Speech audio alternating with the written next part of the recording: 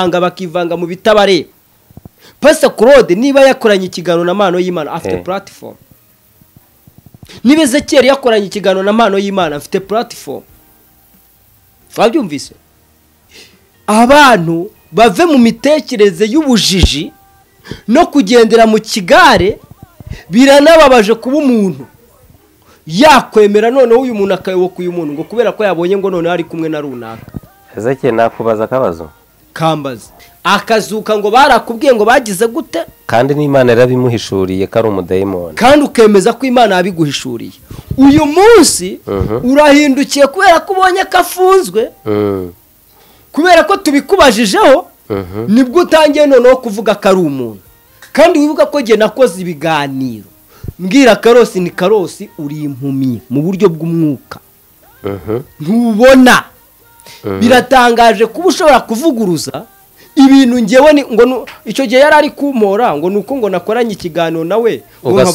ugasubiramo uwo mubare umuntu ukorana nawe nugendera mu murongo yuko uyu muntu ari umudayimoni.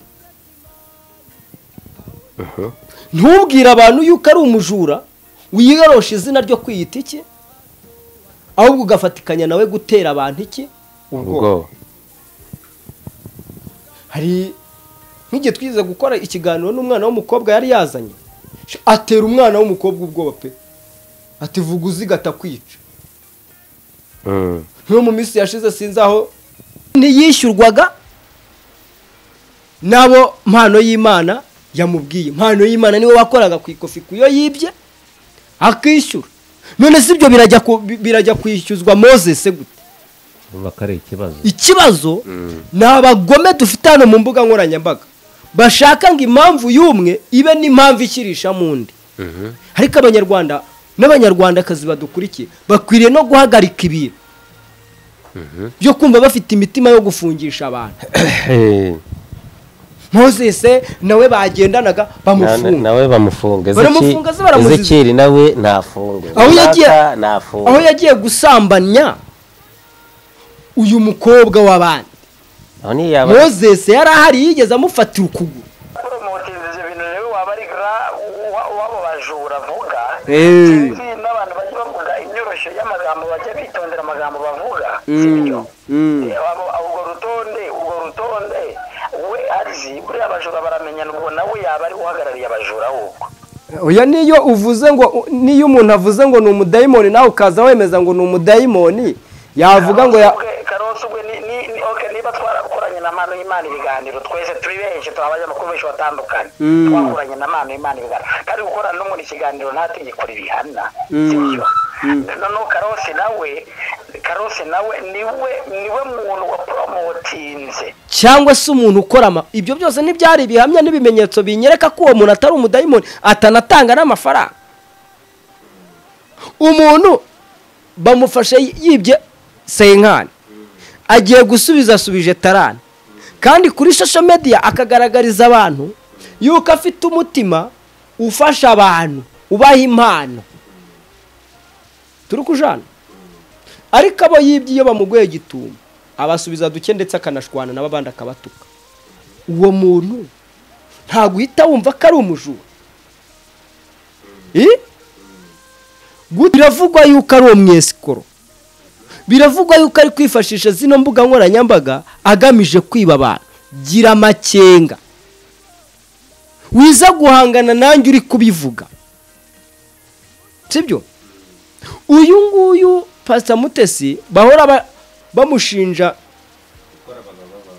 oya bamushinja ashinjwa Pastor Claude aramuvuga imyuka mibi yakoranye nayo aho bati runaka nyamara yayinjyanyemo babisabye mu gihe kingana bakufunga wa mwana we iryo nisebanya yo gusabye mukozi w'Imana ryo gusabye. Ariko kuki wa wundi witwa umukozi w'Imana yasanzweho gukekwaho icyaha cyo kwihesha ikintu cy'undi hakoreshejwe uburiganya ko muri abakozi b'Imana ubwo buriganya buza bute ko muzi kari ibyaha? Mwari bwumva Ezechiel ashinjwa kwihesha ikintu cy'undi hakoreshejwe uburiganya zajya bahora bayitsira ngubu hajyemo uwo badatekereza bajya kubona agiye uribuka ko nigeze gukora ikiganiro bavuga ngo muzajya mutwaturaho ko tugiye gufungwa mudusabira gufungwa hafungwa bo mufana icyo kiganiro urakibuka ndakibuka ubu noneho Imana igiye guhindura strategy hagiye kuzajya hafungwa unyanditseho comment ngo mfungwe abari bujyamo ahashaka konjya abari ajyeyo nibavuga ngo upfe fatanyaga igisambo kwiba na Ezechiel na Pastor Juste muri batatu ngo twafatanyaga kwiba Pastor Juste igisambo Ezechiel igisambo Pastor Claude igisambo none sarinda nyita igisambo uwo bagaragaje ku mbuga nkoranyambaga abakobwa bamuzana ku mbuga nkoranyambaga bagaragaza ko yabibiye butike ninde Karosi si wese noneho ubu ngubu biri amahire nayo ntigihari ibare yavuye mu biganza by'Imana wagiye hakurikiyeho undi je ndamubabwira ariko ari mu mikino ya wa musatanike wa wundi bita Mpano y'Imana ko dayimoni abanza gucanga abantu umutwe icya mbere uriya mudayimoni yakoze ukorera Imana ukorera seki bishatse ugomba kuza mbabwira ko nkorera Imana kuko abantu benshi bagomba kuza bitira ko bakorera Imana kandi ko nitwa Mpano y'Imana niryo zina ryanjye ariko ntabwo ukorera Imana kwa umuntu wese wariye ku mafaranga yura ngo wiyita Mpano y'Imana ari muri finali yargo ganiro giye nabisobanura abantu ari amafaranga mwabonaga mu biganiro yabaga ari mabonesho uranabyibuka ko icyo gihe twari turi kumwe hariya kuri ari amafaranga Pastor Claude yatahanye si 30 yamuhayemo si 20 yampaye nkaguhamo ni 10 nkaguhamo 2 ngahereza Moses 2 na wa mukameramani 2 sinasigaranye 4 ubwo zayo mafaranga mamuvuga ngo aba yaduhaye naya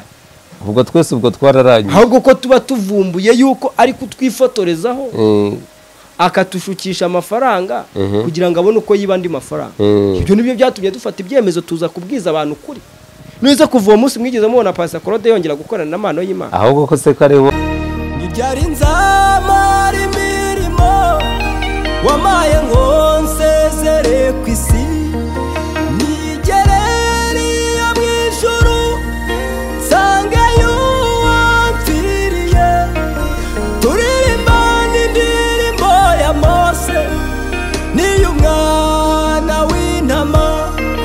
nzamumenya ko ari Yesu mukiza wanjye wapfiriye nzamumenya ko ari Yesu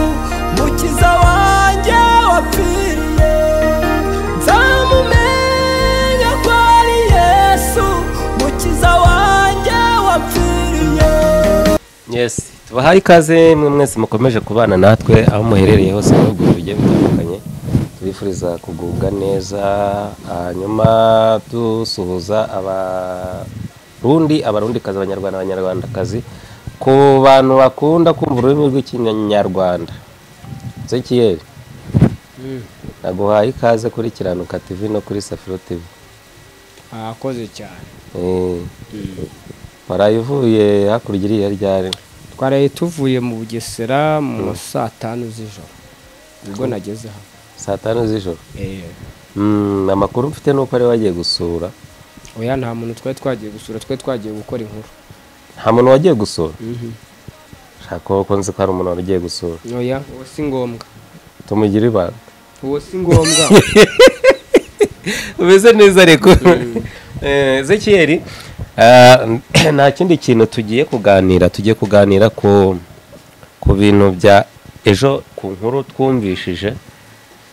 y'umugabo witwa Mpano y'Imana ariko ngo yiyise Mpano y'Imana ubundi yitwa Ezechiel no kibazo nuko mwitirana kuba twitiranwa ntabwo ari igitangaza kuko nanjye nitiranwa na Ezechiel wo muri Bibiliya cyo rero ntabwo ari ibintu nakwita ko ari igitangaza buri wese hano ku isi afite uwo bitiranwa byanga byakunda urukumva nuko nawe witiranwa na Damuro kwa Madamuro araruguru bakagira ngo ni rero ikibazo nuko izina ryanjye rishobora kuba ryadomina wenda kurusha iryuriya wiyita impano y'Imana. Kuba bamufunze bajya baca umugani mu Kinyarwanda nk'inkubisi yayo irayitarukiriza. Ndi mu bantu bakoranye nawe. Bwa mbere mubona nabaye nk'umuntu utunguwe, ariko njyana ibintu by'akabazo mu mutwe. Tuga ntago umuntu ukora ibintu nk'ibi ngibi abaho, bituma n'ubundi ubutaha aho twari turi gukora, bundi yakundaga no kugendagenda aho turi gukorera kugira ngo agerageze nyine arebe yuko twamushyira ku makamera. Ndibuka ko icyo gihe twahuriraga kuri Edeni, harazara dusanga tubwira ibigwi byiwe, ibintu akora twumva turatunguwe. Ngiye ari amasaha iyo ntaza kubanza gukangwa n'iriya mvugo yiwe yiyita ngo akorana na Satani, numvaga ngiye kuhakura amamiliyari ku buryo ngiye kuba umuherwe, kuko nta muntu wese utumva ashaka kuba umukire. Ariko nterwa ubwoba na kariya kantu yaratambitsemo, kuvuga ngo akorana n'imyuka mibi. ngo yarapfuye arongera arazuka. Ndabyitondera. Bwa kabiri mbona turongeye turahuye. Bwa gatatu afata umuntu uvuga ko ari dayimoni, tukaba duhuye inshuro irenze imwe. Ni dayimoni yahe? Ubwo natangiye kugira mbona ararya inyama nk'abantu, mbona aranywa ayo mayoga yita ngo ni amaveruje, nkabona hari n'abandi ayo maveruje bari kuyanywa. Ituma mvugana uyu ni umuntu tu. Rero nibwo naje noneho kumukora mu kiganza ndamusuhuza. Numva arafatika. Ato kuva ubwo nahise ntinyuka. Ibyo kwitwa umwesikoro cyangwa se ngo uriya ni umuzimu, hanyuma yo gukorana ikiganiro hari abajya bavuga ngo ubwo Ezechiel nawe ngo impano y'Imana akorana na Satani, ubwo nawe akujyanye ikuzimu. Reka nkubwire, dufite abantu bagendera mu kigare, nta nubwo ari igikurudumu, ni ikigare. Jewe Ezechiel uhereye igihe abantu bamenye yuko ndi umuhanuzi, ntago nayoberwa umuntu urimo imyuka mibi. Kandi nubwo iyo myuka mibi yabi murimo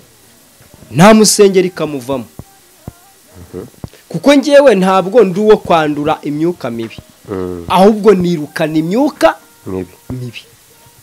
Nukuvuga ngo aho mpagaze imyuka mibi bayihari irahunga. Nicyo cyatumye Yesu ahura n'umusore wari utewe na dayimoni. Dayimoni iramubaza ngo duhuriye hehe mwana w'Imana? Utubabarire n'utwice nabi, utureke twigire muri ziriya ngurube. Twebwe ntabwo tujya tugirana komanteri n'abadayimoni. No, abadayimoni ubwabo iyo bakitubona barahunga. Nibwo butware buba muri twebwe. Rero nibaza umunyarwanda wo muri iyi minsi ugifite imyumvire yo kumva ko kubera ko umuntu avuze yuko akorana na Satani agahita bisetinga mu bwonko ngo uwo muntu akorana na Satani. Noneho birababaza ko umuntu ashobora kwemera umuntu uvuze ko akorana na Satani ariko agahakana uvuga ko akorana n'Imana. Ni ikibazo. Urumva se atari ikibazo? Njyewe ndi umuntu wakoranye, ndumva hari ikiganiro twigeze gukorana na Mpano y'Imana turi kuri Great Hotel. Arakubwira ati subiramo aya magana. Arambwira ati vuga 666. Uyasubiramo. Ibyo ni ibintu no muri Bibiliya byanditsemo, ni umubare tuvuga muri Bibiliya twigishwa na pasiteri. Ariko bamwe mu bagabo b'ibigoryi Bibiliya ivuga. Ese bati wowe urarangiye kuva wavuze 666, ariko nawe arimo arambwira ko ndangiye, kandi uwo mubare nawe arimo arawatuza akanwa ke, awatuza umutima we, awandika. Umva ikigero cy'ubujiji aho kigeze. Mu by'ukuri Bibiliya ivuga ibyaha, ikavuga ikimenyetso cya Antikristo, ikavuga gutuka umwuka wera w'Imana. Igihe nahereye mbwiriza abantu ubutumwa bwiza ntabwo nyobewe icyaha cyo guhakana Kristo, nta nubwo mpishwe ingaruka nagira mu gihe naba mpakanye Kristo. Njyewe ndi umukristo, nzahora ndiwe mu bintu byose ngeze ku gupfa. Nshobora kugira intege nke nk'umuntu, ariko ntibisobanuye yuko ngiye ntari umukristo nihakanye Kristo. Ahubwo hari bamwe mu bantu badukurikira hano bameze nk'abandera, bameze nka ba nta bwenge, bameze nk'abantabwenge, bameze nk'abantu barwaye isereri, barimo barabyina muzunga, sibyo? Mu minsi ya mbere babona impano y'Imana, baba abakirisitu baba n'abatari abakirisitu, bose bifuzaga ngo kwabahereza impano. Uvuze neza, hari uwitwa Pastor Claude, ari mu bantu ba mbere bicaranye na mpano y'Imana, ntaricarana nawe, utaricarana nawe, ndetse baravuga ati kuva n'ubundi Pastor Claude yicaranye na Sarongo, yicaranye n'abapfumu, yicaranye n'abandi, kuva n'ubundi yicaranye na mpano y'Imana, n'ubundi Claude bamufata nyine bimufata birayo. Ariko nta kubufata birayo, kuki abantu badukurikira ku mbuga nkoranyambaga bagomba kumva ko tugendera ku mitekerereze yabo. Erega buriya nanone abo mubwira nabo icyambere baba bafite imitekerereze yabo kandi baba ariko ntawe ugomba kuza kuntegeka uwo nkwiriye kubana nawe n'uwo ntakwiriye kubana nawe. Nta muntu ubishinzwe kubintegeka. Kwitwa umukristo ntabwo bisobanura ngo niba uri umukristo ngo ntegeka inzira nkwiriye kugenderamo. Bibiri ivuga ngo iki muri Yeremiya ibice 40 uhereye ku murongo wa 4, hava ngo shyize inzira ebyiri imbere yawe, aho ubona hakunogeye abariho ujya. Ahubwo abantu nibarwivanga, barivanga bakivanga mu bitabare. Pastor Claude niba yakoranye ikiganiro na mpano y'Imana afite platform, niba Ezechiel yakoranye ikiganiro na mpano y'Imana afite platform. Fabyumvise? Abantu bave mu mitekerereze y'ubujiji no kugendera mu kigare. Biranababaje kuba umuntu yakwemera noneho uyu muntu akayoboka uyu muntu ngo kubera ko yabonye ngo none ari kumwe na runaka. Ezechiel, nakubaza akabazo kambaza. Uri mu bantu bagiye bakunda kurwanya mpano y'Imana cyane, ukagaragaza ibibi cyangwa se ubusambo bwe. Nari maze kumuvumbura rega. Mbere yuko umuvumbura nuko ari maze kwicarana nawe uramuvumbura, uraza urabivuga. Rega utarabonana n'umuntu ntago uvumbura ibimukoresha. Iyo umuntu mubona ku mbuga nkoranyambaga, nyuma yuko iyo umaze kumuvumbura ukavumbura strategy z'ibyo akora, ukavumbura uburyo abayeho, ukavumbura uko agenda, ukamenya ko aryama, ukamenya yuko arongora. Yego, uko yagaragaye avuga ko atarongora, yagaragaye avuga yuko yageze ku isi afite imyaka 2. Ayo mateka yose ukagenda ugira gute uyamenya. Ibyo bigutera kubwiza abantu ukuri. Ntube nka Karosi ugendera mu kigare, ako burya Karosi maze no kuvumbura ko nta muhanuzi umurimo. Baretse tutaragera kuri Karosi, Ezechiel Karosi turamuzaho nyuma. Tutaragera hano hari video tutaragerayo. Oya winjyana kure. Karosi maze kuvumbura ko nta muhanuzi umurimo. Ni izina ry'Imana pe. Kuko hari ikiganiro yakoze, agikoze gitandukanye n'ibyo yahamyaga. Noneho niba ari mu buryo bumeze nkaho ari umujinya yagize w'ibibazo twamubajije, niba byagenze gute, yirengagiza ko ari we muntu wafashe mpano y'Imana akamushyira ku rwego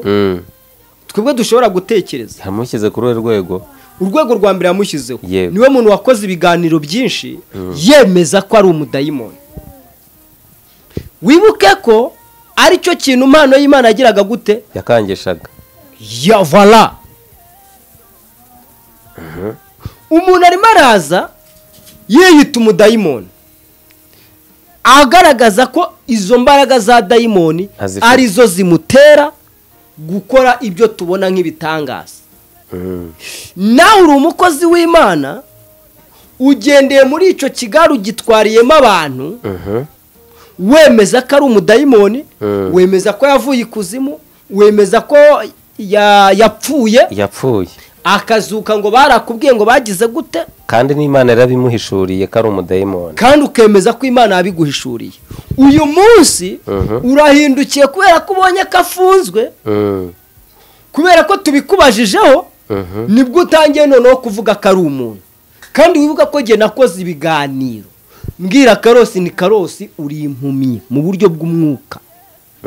ntubona biratangaje kuba ushobora kuvuguruza ibintu ngewe ngo icyo gihe yari ari kumora ngo nuko ngo nakoranye ikiganiro nawe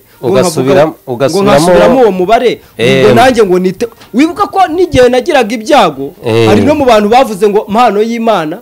ngo niwe ugize uruhare ngo mu kugira ibyago kwanjye ariko wibuke ko na Mpano y'Imana wibuke ko yavuze igihe wagiranaga ibibazo na madame yavuze Mpano y'Imana yavuze ngo ni ngewe wohereje yego ibyo byose Karosi akajya bigenderaho ngo ni ibihamya ngo ni ibimenyero uri umukozi w'Imana nyakuri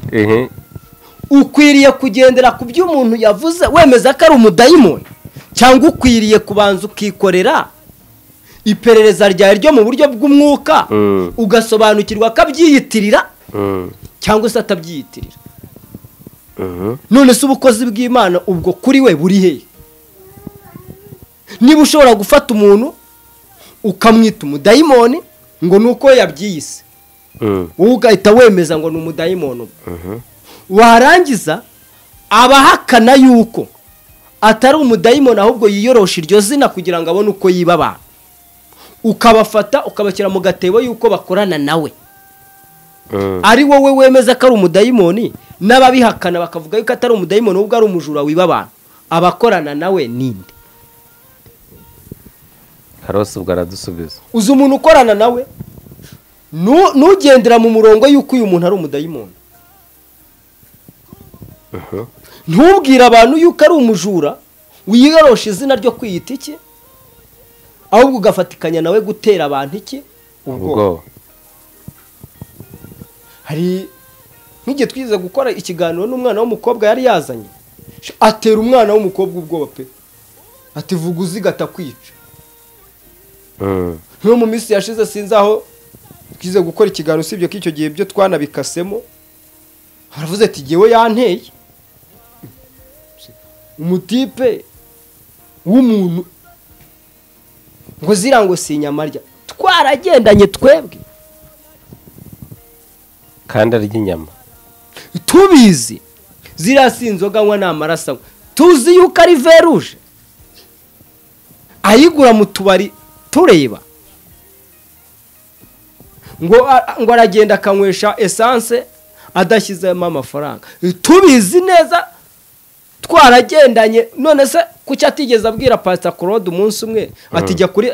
kuri station ya esanse uparike bagushyiriremo ubundi ukomeze uze ndaba nishyuye kuki bitigeze bibaho hari ibintu rero abantu tuba tugomba gusobanukirwa ndumva mu bantu bose bagerageje kubona Mpano y'Imana ninjye wafashe ya mbere ndababwira nti namuvumbuye turiya n'umwese bura nubona ndi kugendana n'umuntu uzabanze witonda mba ndi kubanza kumwiga ngo mbanze menye ubwo nyiri matwi yumva yumvireho iyo ushaka kumenya dayimoni ntabwo uyihunga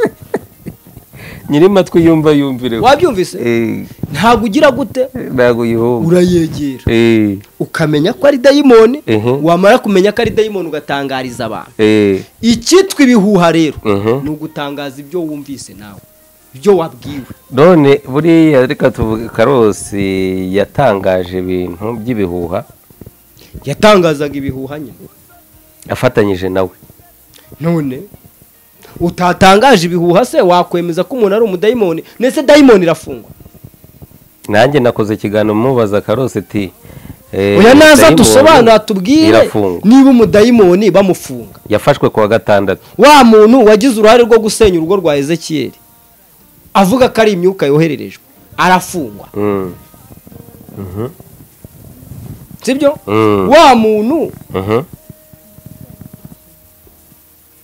bakohereje amavideo yiwe ari kubwira abadamu ngo nibamwohereza amafoto y'ubwambure ko barayoherezaga wa mudayimoni bayoherereje arafunzwe ngo yangogereza ngo azivamo ngo akagenda katarava muri iriya ya Kacyiru nanjye nicyo kiba nuko ngo yafashwe kwa gatandatu yafatiwe Igisenyi bamwambika amapingu bamwambika iki amapingu yagaragaye mu mbuga nkoranyambaga avuga ko ipingu ritamumaraho n'iminota 3 none uyu munsi turi kuwa kangahe uyu munsi turi kuwa kabiri buretse aracyari muri station ya RIB kuri station arindire kugezwa mu rukiko njyewe hari ibintu mu minsi yatambutse njye bundi abantu bagize ngo njyewe hari nshobora kuba ndi kumukoresha ibiganiro ku bw'inyungu zanyu nagira ngo mbanze umenye neza menye uyu muntu ni muntu ko twebwe inkuru dukora ntabwo ari izishishikariza abantu gutanga utwabo ahubwo ni izishishikariza abantu kugenzura n'aba ngaba biyita abakozi b'Imana dusigaye dufite umuntu agakereya kontenti akiyita umukozi w'Imana akiyita umuhanuzi w'ikitabashwa akiyita igikomerezwa yarangiza ego muzesi kitu byagenze bite ndi mu kiganiro nibereye mu rugo yaranyungujeho ntabwo nagukujeho nuko nibereye mu rugo twabwiye ngo uraje ngume ibyo mwaye mukoze by'umurende ubwo ndaza nkurebe mu kanya aho iwawe twatikiye ku rukiko niho mukiri nkurebye iwawe se hari ikibazo tukaba ariho tuza gukorera nkakubaza ku byo waboneye ku rukiko nta kibazo nta ribi tuza ndabikuzanira nta kibazo ndi gukorana na wa muvandimwe wanjye witwa Damuru n'umubona uramumenya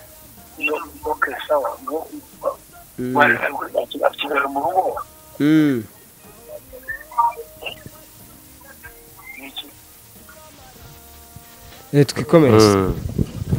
njyewe ndibuka ko mfata ubundi nabanje kuza na Moses dukora ibiganiro tubwira abantu yuko Mpano y'Imana ari umujura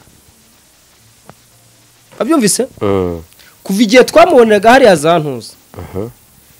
nkongera kumubona muri ararume sinigeze nemeranwa n'ibyo ari gukora nahise ntangira uwo munsi nkajya nkora ibiganiro umufiririzo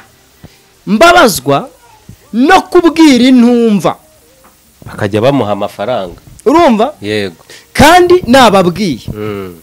nyuma yaho yaje kureba abona tumuri bubinge na Moses abashimuse Moses amugira umukozi we ku muntu ubonye aho ari buze kwikurira umukati ntabwo wakwirirwa umuveba wangu kuko muri ubu buzima twese tubayeho mu buryo bwo guca iki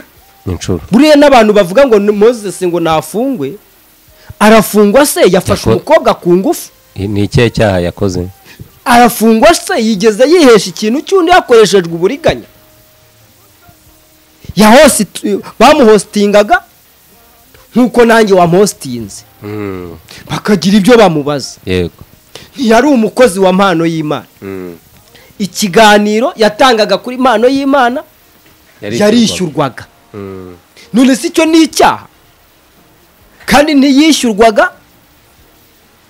nabo Mpano y'Imana yamubwiye Mpano y'Imana niwe wakoraga ku ikofi kuyo yibye akishyura none si byo birajya kwishyuzwa Moses gute bakare ikibazo n'abagome dufite hano mu mbuga nkoranyambaga bashaka ngo impamvu y'umwe ibe n'impamvu ikirisha mundi ariko abanyarwanda n'abanyarwandakazi badukurikiye bakwiriye no guhagarika ibintu byo kumva bafite imitima yo gufungisha abantu Moses nawe bagendanaga bamufunga nawe bamufunga Ezechiel nawe ntafunga aho yagiye gusambanya uyu mukobwa w'abandi Moses yari ahari yigeze amufatira ukuguru aho ni yaba ari kagakobwa kugira ngo bishinje Moses none se Pastor Claude arafungwa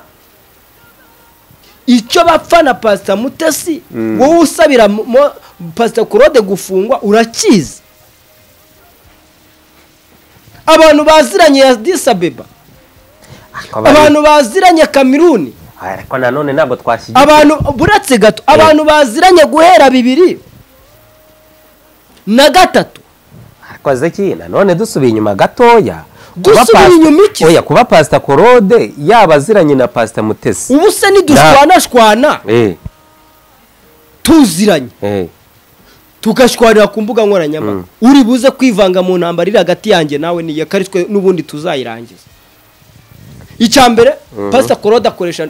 mu bibazo bahora bafitanye iyo akoze anniversaire Mutesi wari ubizi kajyayo cyangwa ntabyuze usibye cyagiye se yaherukaga none si muri ibyo bihe nta nkuru Claude yajyaga yabanje kumusaba imbabazi hanya kumusaba imbabazi ahubwo uvuga urabizi ubu se rusagara yitaba Imana ntago Pastor Claude yankuye mu Bugesera tukajya gufata mu mugongo Pastor Mutesi hari ibyo muvuga murabizi tuvuge ko baragatwikoreye ubu se nejo twari bavugana ibyo bavuganye urabizi mugaruro mwite mu mata nk'isazi mukita mu bitabareba ako mubanze mumenye ngo Pastor Mutesi na Claude umwe ni mushiki wundi bashobora kuba ari nababyara we rero uri umufana uri mu gipindi kiraho ngo uri kwirwa witeranya na Pastor Claude umutima wawe urenda kubyimba ngo ari kwandagaza ngo Pastor Mutesi kandi Mutesi wariraramiye nta kibazo yifitiye na Claude nawe ariraramiye nta kibazo yifite bombi barimo barahekenya ku madolari n'amayero ya YouTube urasamye gusa ntuzi ibiri kubera comment bavuga ati ni bamunagemo buri uramutse ubonye ibiri kubera hariya muri Congo iri kurasana na FARDC wowe utazi ibyo bapfa wakumva ari akarengane wakumva ari abantu bari gupfa ariko M23 izikirimo irarwanira banyumvise na FARDC nayo izikiri kurwanira we rero nujya kwitambikamo muri ibyo ukari bibi urahagwa abantu bakwiriye guhagarika ikintu cyitwa amarangamutima muri ibi bintu ahubwo bakenera kumenya icyo Pastor Mutesi apfa na Claude ninde Moses arampamagaye mubwire ko turi mu kiganiro Moses profete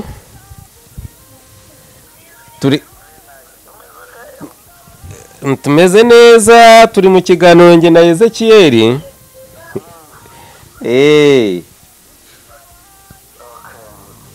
mukanya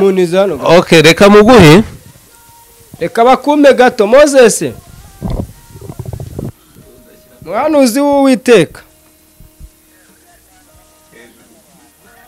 umeze neza turashima Imana naye ndimo ndabwira abantu bari kwandika comment ngo nawe ngo bagutware ndi kubabwira ntago mwibuka Moses ngewe nawe dukorana ibigano mbere yuko ahura na Mpano y'Imana muramwibuka dukorana ibiganiro ababurira ahubwo karuko mwavuniye ibiti mu matwi muramwibuka mumuvutura mumuhindanya ngo nishyara mufitiye n'ikindi cya kabiri bamuhostingaga nk'umuntu uri gutanga ikiganiro kandi ikiganiro bakaba bakishyuye ibyo uvuze rwose niko kuri ndabeshye se ntabwo ubeshya abantu ni nta munoza numva ko inkuru za mbere twakoze ari njyewe nawe twese twanatinyutse yego mu Rwanda twese twatinyutse tubagaragaza kuri n'ibiki bahamagara abantu ngo baze basobanura ibintu bakadukwepa tubona abantu rero ibyo bavuga nta gihamya cyabyo kihari abantu sibyo rero kujya mu kiganiro twebwe kuko gukora publicité umuntu wese washaka gukorana nanjye akaba yakwishyura umuntu wese yakorana nanjye apfa kuba bitari ibintu byo kugambanira igihugu byo kugira gute yewe numva enough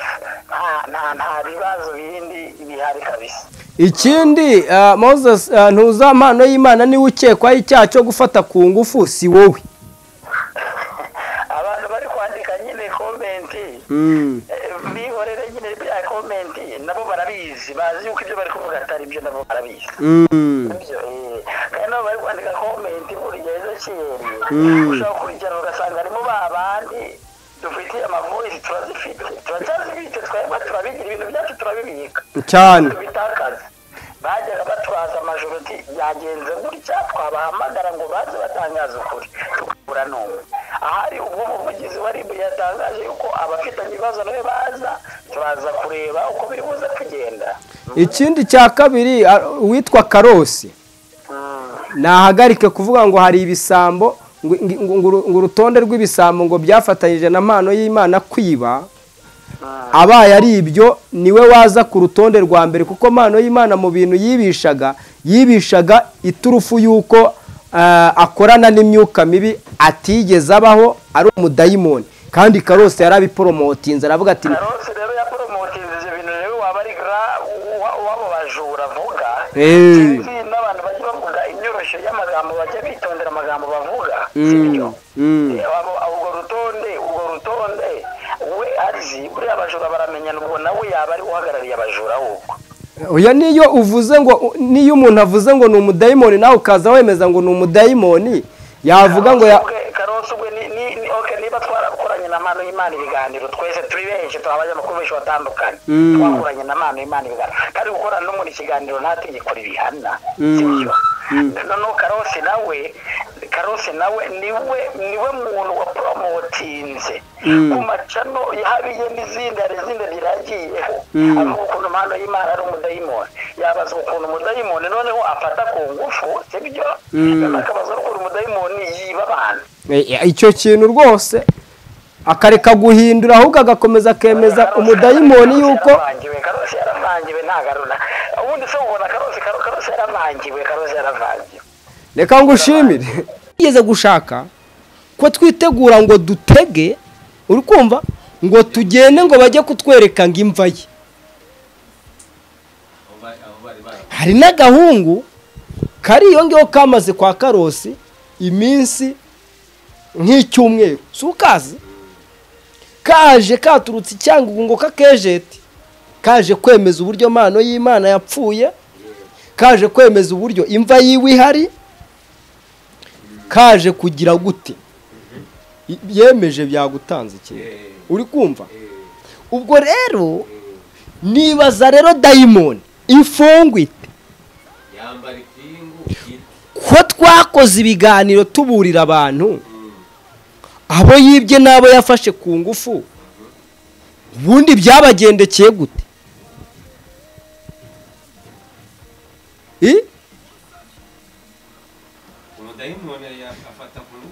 Kirika niba ari yarabasambanyaga mu bicuku bya ninjoro basinziriye Gasaro niwe wa mbere wakoze inkuru y'umwana w'umukobwa waturutse muri za Nyagasambu avuga yuko uyu yamusambanyije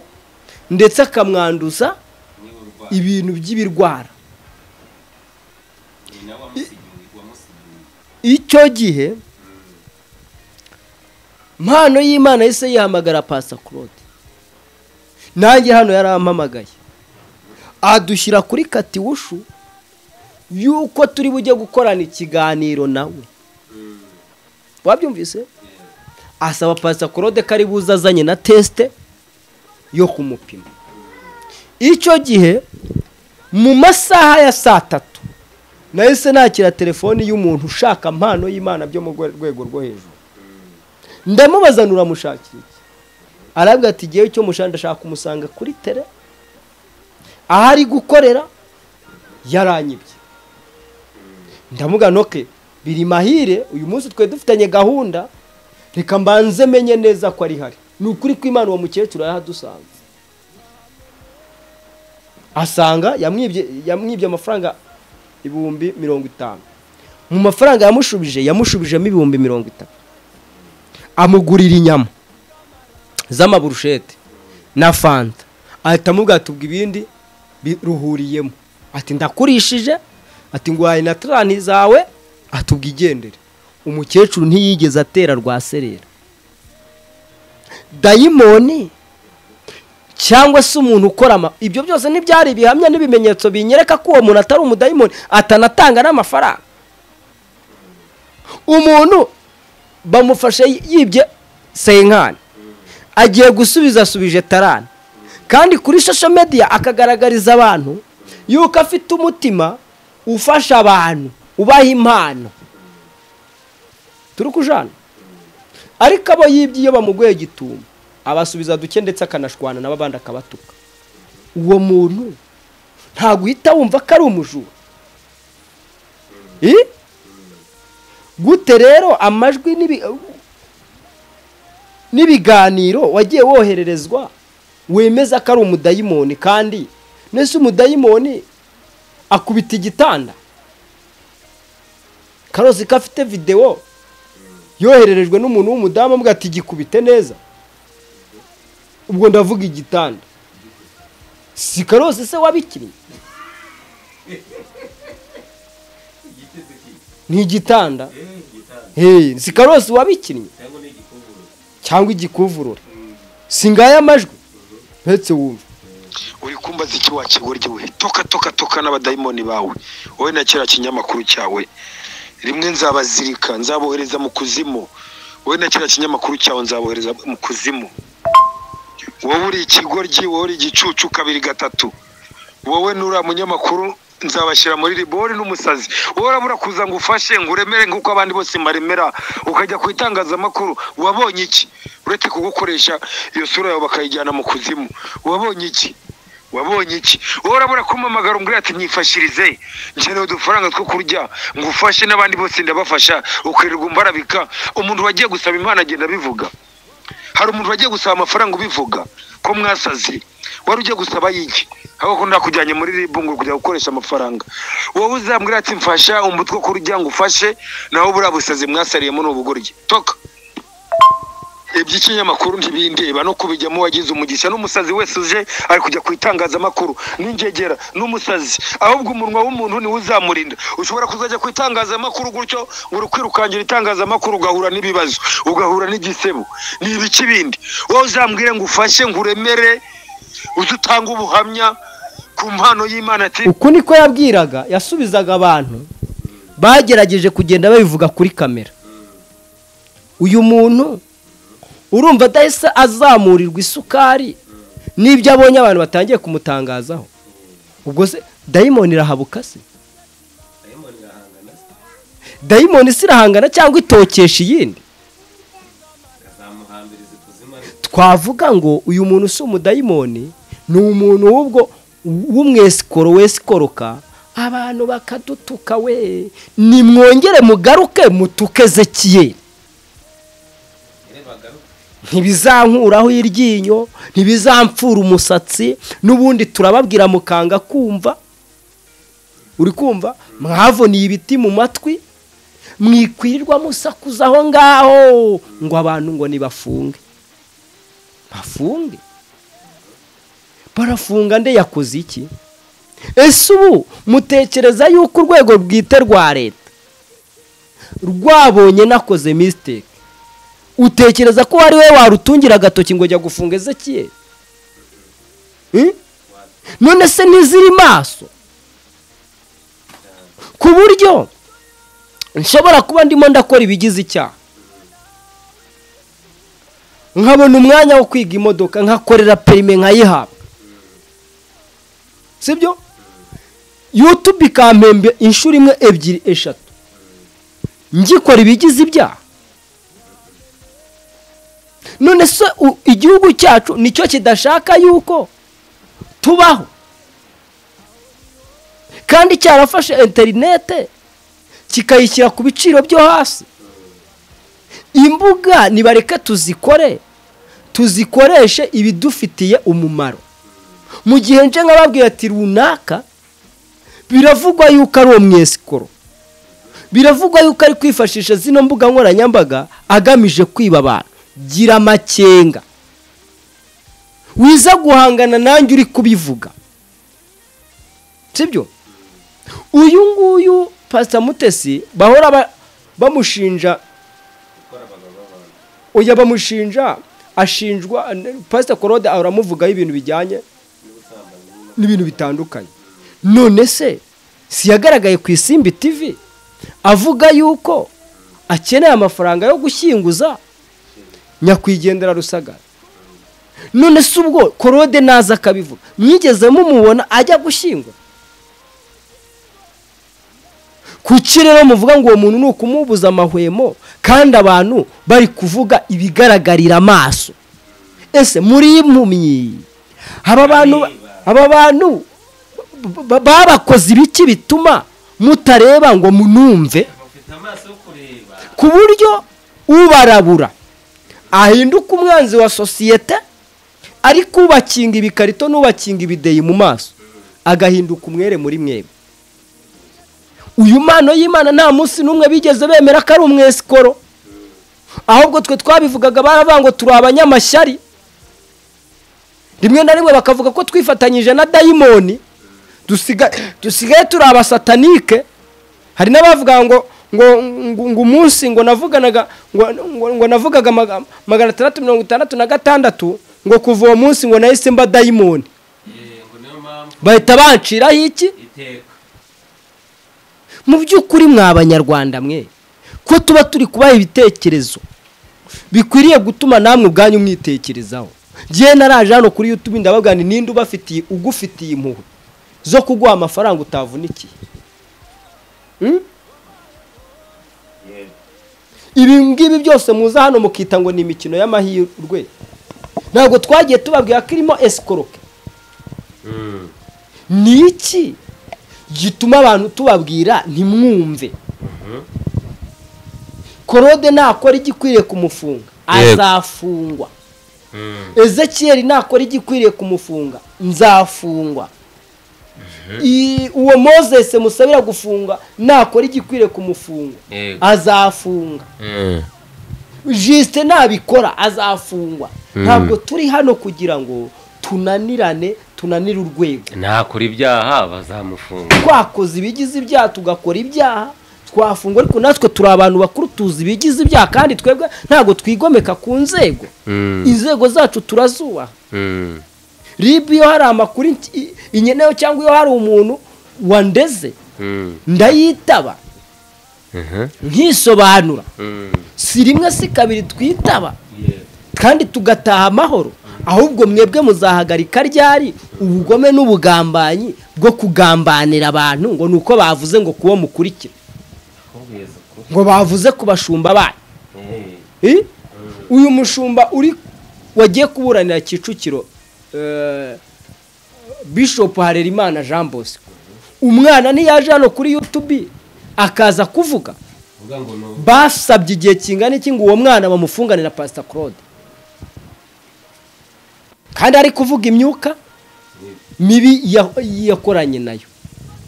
Aho bati runaka nyamara yayinjyanyemo, babisabye mu gihe kingana bagufunga wa mwana we. Iryo nisebanya yo gusabye mukozi w'Imana, ryo gusabye. Ariko kuki wa wundi witwa umukozi w'Imana yasanzweho gukekwaho icyaha cyo kwihesha ikintu cy'undi hakoreshejwe uburiganya, ko muri abakozi b'Imana ubwo buriganya buza bute ko muzi ko ari ibyaha? Mwari bwumve Ezechiel ashinjwa kwihesha ikintu cy'undi hakoreshejwe uburiganya? Mwari bwumve Claude ashinjwa kwihesha ikintu cy'undi hakoreshejwe uburiganya? Ushinjwa kuri amakuru y'umunyamatiku. Ni ukudushinja amatiku. Icyaha cy'amatiku se muri ribu gihanishwa ikihe gifungo? Baratubwira.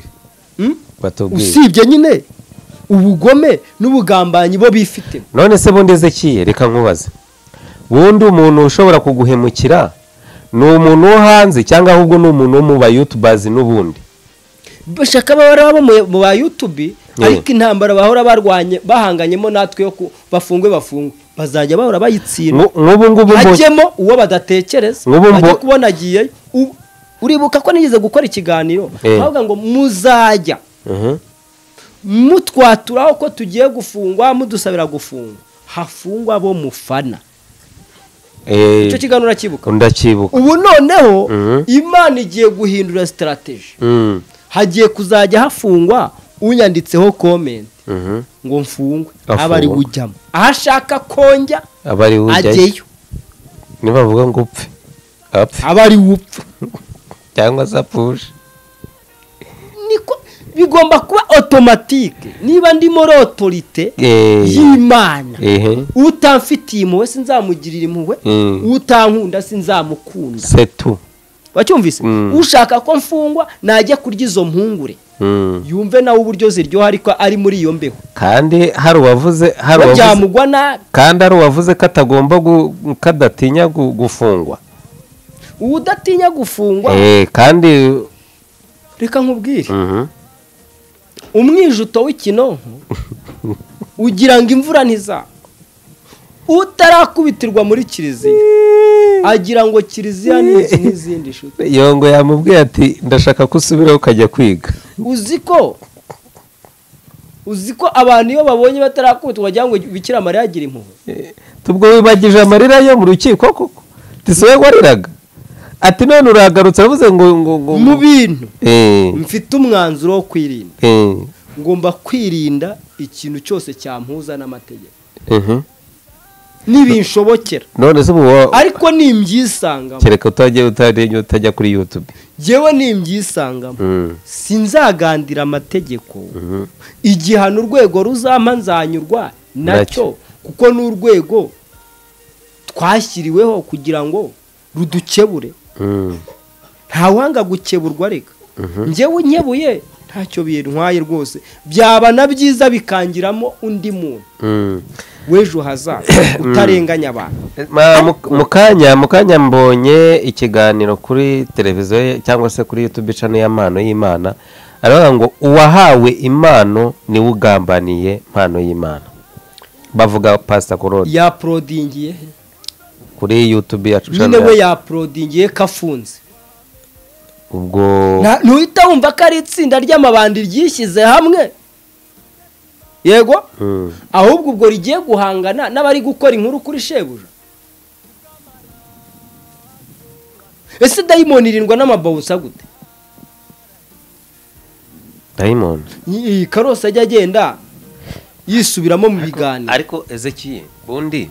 reka tuvuge ibintu dusubira ibintu oya Karosi nabonye yakoze ikiganiro buretse ngo usomere titre yakoze nyine twari tugiye kugera ku bintu by'ubuhanuzi cyangwa se by'abahanuzi umenya dayimoni uti nk'umuhanuzi kavuga ati uri nyamara uriya muntu wavuze biriya biganiro ni dayimoni reka wumve titre yakoze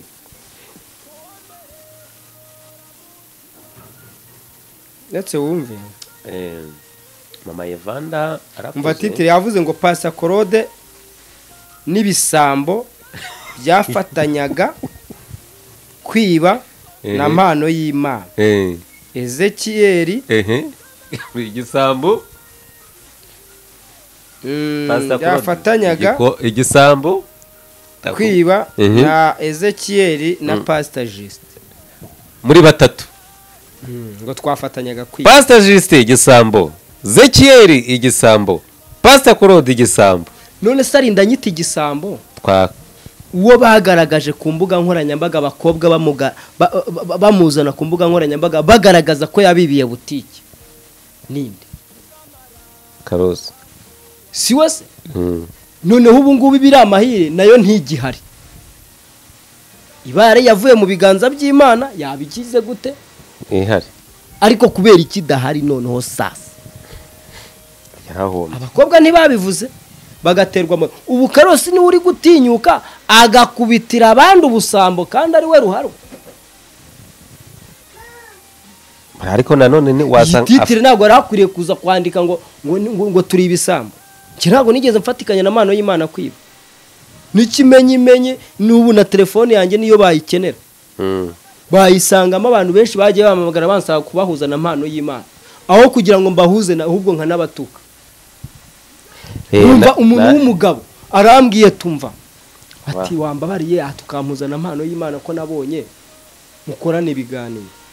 havuga ni none se ufite imyaka ingahe 33 muri iyo myaka yose umaze usibye ubugoryi ufite wigeze ubona umuntu uguhereza amafaranga ku buntu ngo hoya none se urashaka uriya mwesikoro akwibe ngo aribase nta veruje wumvise yaka yegara yaka sawa rero jewe nta nimero ngo uhaye uzagenda ugwe ku bandi ariko ejo bitazageraho bibakoraho ejo ukazajya kubanga umuntu wampuje nawe Ezechiel no nikindi cya kabiri simbikoze kubwo gutinya amategeko ahubwo mbikoze mu rwego rwo kugira ngo nkurinde yuko wakwibwa n'utwawe kubera ko wamaze kurarwa n'ibyo ubona kuri kamera twe twirwa no kuri kamera ibikorerwa kuri kamera uko ikiganiro kijya gukorwa ntago ngiye wambeshya systeme y'uburyo dukoramo ibiganiro habanza kuba ikiganiro nyuma ya kamera ukabati tugiye kugitwara muri uyu murongo mukagambana umurongo mugiye kugitwaramo byaba ngombwa mwakumva kiri buze kugira risk kuba mugiye kugikoraho mukabanza mukamuhamagara mukamubwira ati tugiye kugukoraho ikiganiro kimeze gutya na gutya ariko ibyo ngibyo abo dukoresha ibiganiro ntago babizi harimo Ezechiel dukomeje wenda ikiganiro twiganana no ku musozo nubwo turi butinde uyu munsi wa none iyo urebye usanga cyangwa se twebwe abahanuzi nk'uyu muhanuzi Karosi akavuga ati nyamara uriya muntu akorana n'imbaraga z'umwijima akorana na satani tekereza kunanirwa guhanurira abitora bushinzwe kuyobora ahubwo ukaza kubwira abantu uburyo umuntu akorana na satani agira gute ibi bintu byaba abakozi b'Imana baza gutondagura amazina abakorana n'imbaraga za satani utazagira ngo aba bantu baba ari abakozi b'Imana wibuke ko muri uko gutondagura izo mbaraga zose ntago bakubwira yuko imbaraga z'Imana ziri hehe ziri hejuru ni garasi wasambanye garasi wasambanye ufite amarozi ugenda na marozi ni Mpano y'Imana wapfuye kongera akazuka kaza ku isi amaze imyaka 2 yarazutse nibyo bari kukubwira noneho ugategereza imbaraga zirukana dayimoni avuga ukazibura dukwiriye kubwira abantu imbaraga zitegeka dayimoni ziri hejuru ya dayimoni ibyo byo gupromotinga dayimoni tukabishyira hasi tukababwira imbaraga z'Imana ishobora byose kuko Imana nicyo yadushyiriyeho ariko uri kwiruguririmba runaka akora n'abadayimoni yabikuzimu akorera ikuzimu yagiye kuzimu yagize nibyo uri kuvuga urumva ngubwo ari ubutumwa ese Ezechiel uretse wumve hano ubwe kari hehera agashaka wenda ukigashaka reka mbe ngobaza ka ikino kibazo abari nawe utumye utwaye utambye uyudorimbo genda bihamya kuko yarabyivugiye Zambaraga zaho mbagoresha mba nararahiriye manzi ko nzajyana abantu mugirana ku isi cyane iki nk'umuntu icyaha niyo nabuze abantu cyangwa yo nabuze abantu njyana ikuzimu cyangwa abantu yo tari kubona abantu b'abanyamuryango biba bikugenda bizi icyaha ikintu cyose kuzimu ni uko urakoresha ibishoboka ujyana abantu benshi akazwi dore bibe hano bawagiye hakurikiyeho undi ejo ndamubabwira ariko ari mu mikino ya wa musatanike wa wundi bita Mpano y'Imana ko dayimoni abanza gucanga abantu umutwe icya mbere uriya mudayimoni yakoze ukorera Imana ukorera seki bishatse ngomba kuza mbabwira ko nkorera Imana kuko abantu benshi bagomba kuza bihitira ko bakorera Imana kandi ko nitwa Mpano y'Imana niryo zina ryanjye ariko ntabwo ukorera Imana kwa umuntu wese wariye ku mafaranga yura ngo wiyita Mpano y'Imana ari muri finali yargo Bosco impaya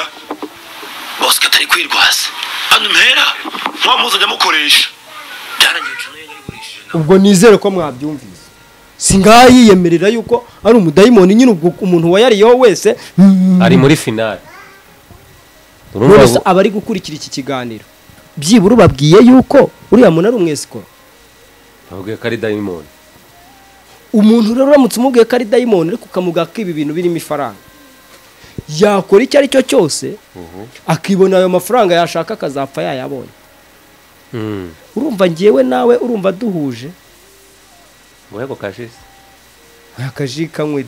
nanjye mbanze nkora ikiganiro urumva ngewe nawe duhuje ku buryo nzana amawodiyo ngewe nivuganiye n'umudamu uri muri Amerika noneho uvuka aho Mpano y'Imana avuka neza icyo kiganiro nacyo nagicishije kuri kirano ubwo kubera icyo abantu mutigeze mwumva ukuri nacishaga kuri kirano none se yakubwiye ko Mpano y'Imana none Karosi arimo arashyira ngo mu bisambo ngo byafatanyije ndimo ndamena amabanga yuko arimo ariba abantu wowe ukaza ukanshyira mu bisambo nyine uwo muntu uri muri Amerika yakubwiye ko Mpano y'Imana ari dayimoni cyangwa yakubwiye ko ari igisambo n'ubundi yambwiye ko ari igisambo yarambwiye ati genda namuhamagaye none ndamwiyereka ahita mbwa ati runa ati none se ati biti ati nase Mpano ati nako tingira inshuti Ezechiel ati biriya bintu ko kurabikora wapi mba ndi wapi nago timba ndi kwishakira ati ahubwo mbwirira abantu aho ngaho atubemeza uburyo ndu wiwanyu ati mbikora ati hanyuma tujye tubona uko tubarya amafaranga ibyo arabima mbishyira hasi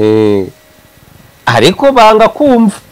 barakomeza Karosi ati ni umudayimoni fagite z'abantu bafitanye amasano wagakomeza kwemeza uburyo ubwo nariye ku mafaranga ye nawe byararaye kandi ugasanga wenda nuko wenda nshobora kuba narayariyeho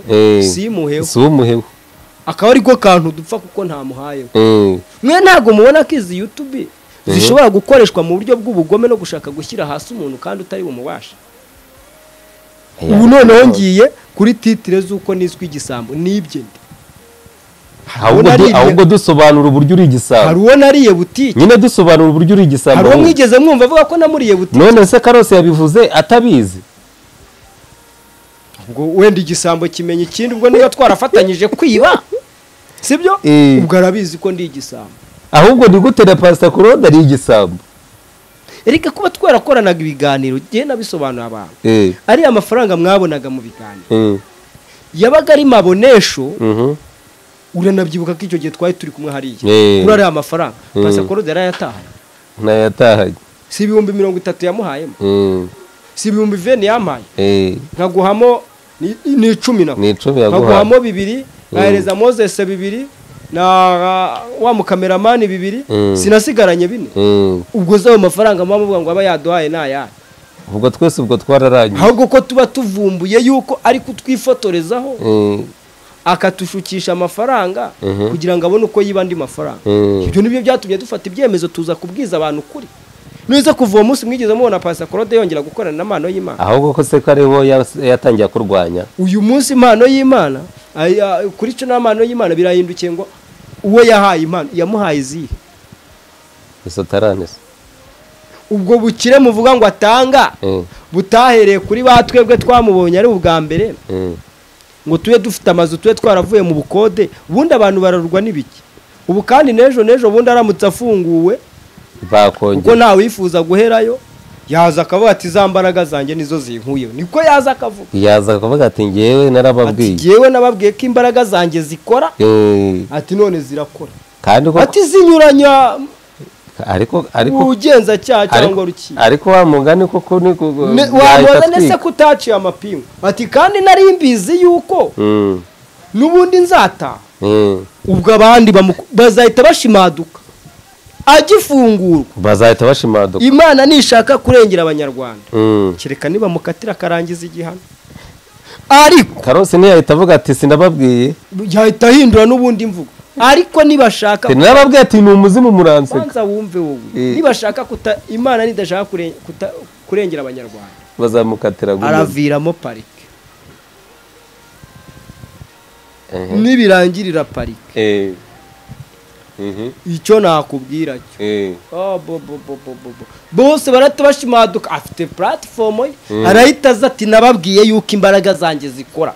hari uwawe ufite ufunze mpamagara mugukurire muri gereza urashaka ku mpano mpamagara ngo uhereze impano diregite abantu bahita bapfa mu mutwe. yarishaga yuko atajya afunga niyafunzwe yafungurwa bamuburaho icyaha. yego rero nibongera kukimuburaho ibyo bamukekaho niba ari ukuri mumenye ngo none abantu bazaba bagiye kwibwa simbivuze bitari byaba hazibwa benshi uriya azahita agafata azahita yamamara ubwo twe tuzahinduka n'ubundi kubwo twapfuye twazazengeye byarangiye abandi bazavuga ati sinababwiye ko ari umudayimoni kandi tubivuze mbere. rero abantu badukurikira bave ku giti dore umuntu kontenti zipangwa hano kuri YouTube zitandukanye n'izo bo batekereza aho muri aho mu bikari aho muri he ninde uzi ko Saba ari gukorera ibiganiro i Buruseli ntago babizi bose ntibazi ko ari hano mu Rwanda ariko twe baba content creator duhita tumenya ngo iki kiganiro kiri guturuka ntadukoreshereze DJ Brian uri hano mu Rwanda cyangwa niba ari hano mu Rwanda kugira ngo abivuguruze nibone ku isimbi ari kumbaza ariko kubaza yatega kaza ariko ubu mbivuze gutyo ntatega kaza ndavuga ko yateza kaza ko biroroshye bwa makuru yawe amakuru aragenda none se ari Buruseli mu Burigi kabone yatangiye gukoresha bari nabari i Buruseli n'uriya mugabo yakoresheje ari Buruseli ndetse na bimwe mu biganiro ari kugenda azana ari kugenda bikata mu biganiro bya Prodinze ku Isimbi TV akongera akabigarura muri systeme mu buryo udashobora gupfa kuba wanamenya noneho. uriya muhungu wa moto ko nabonye ari kiganiro muko yakoresha ariko dutoya none se niba yaragikoze mbere yuko biriya bintu bimubaho akabona kugenda umva yaba rero yarabiteguye abitegura guteze cyangwa se akaba yagiye kwivuza ahita kwamirayo rega nta bindi bisobanuro yabona yavuga ina bivugwa se ko yagiye gusaba imbabazi yago isa ari Bugande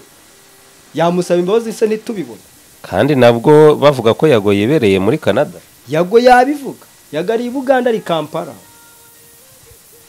hari agace ka mbere kitwa ka Kampala we wabayeho kitwa na Mungona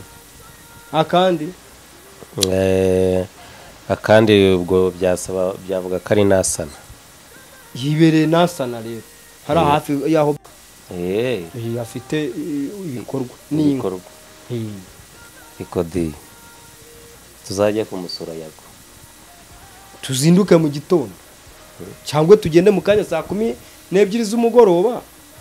tugereyo turageraho mu gitondo ejo tuzakora ikiganiro Nasana hanyuma umugoroba twongere tugaruke tuzaprodingira ni Kigali bisigaye byoroshye yago araduha ikaze se ahubwo ntago yayikwima wageze Uganda nese niyayihaye na Theo bose babireba reka ngushimire urakoze cyane Ezechiel murakoze ibiganiro byacu nakagaruka dushimire icyo mbwiye abantu badukurikiye bagishyire mu gutwi bagihingukirize mu kundi nibagire ibyago agafungurwa azamuyoboka amafaranga abantu wagira ngo bafite ubugoryi dufite abantu bafite inyota yo kubona ubutunzi batakoreye ni nk'aba ngabo muri ibi binuza ngo by'ibi company ngo byitwa ngo ni za Alliance n'ibiki bavuga ngo zana umuntu ngo ushyiremo ngo akwinjirireho ngo uramubona haya naye uzi ibifaranga bashoramo ni menshi uzi uburyo bashya barahiye ahubwo bafite ubujiji abantu barashaka amafaranga batakoreye nje nababwira aho kugira ngo ayo mafaranga bo bayafate muri ubwo buryo bayaguremo amakamera bashinga ama YouTube bamwe bategura ama comedy abandi bakore nka bya bindi madama yirutse gukora bakamugatuhaze atuko nuguhagaza natubyigirire gute bashakisha uburyo bahimba utuntu dushya ku ma YouTube babona amafaranga niba dakora ibyo bagakomeza gupfusha ubusutunuza b'Imana y'Imana arama ari inywera umujama yirira amaburusheti yigirire gute yimerere neza nakubwiza ukuri none reka turebe yaravuze ngo ntiyamara isaha ari muri gereza atari kunywa kuri nuzo kuri iriya veruje amaraso yahita yagahita apfa agahita asubira ikuzimu ubu bari kuzimuzana veruje bazatubwira ntabwo ari ubugome nibyo yagiye abeshyeshya abantu murakoze Ezechiel urakoze cyane dushimire kameramani Imana imuhe umugisha ni nawe ukubwiye ngo musoze ni nawe umbwiye ngo dusoze ariko ibiganiro byacu nakagaruka amen amen amen cyane